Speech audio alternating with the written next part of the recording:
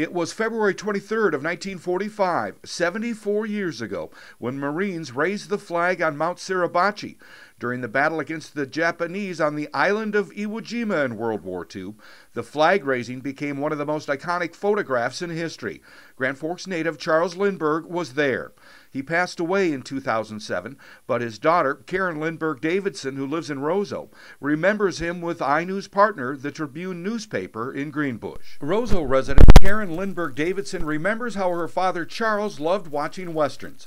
In the middle of watching these westerns, he would allow Karen to put rollers in his hair or bandage up his arms and play hospital. Never losing his patience, this memory brought some laughter from Davidson. He was awesome. He was a great dad, Davidson said. During his time at Iwo Jima, Lindberg would participate in a historic occasion, raising the first U.S. flag atop Iwo Jima's Mount Suribachi at 10:30 a.m. on February 23, 1945. The first flag raising was not the one captured by photographer Joe Rosenthal and memorialized in statue form at the U.S. Marine Corps War Memorial. That was the second flag raising.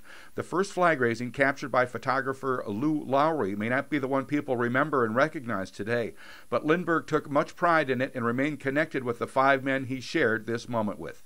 He didn't share much about the specifics of his time at Iwo Jima when there wasn't reason to, Davidson explained, but when he did talk about it, one memory stood out the most.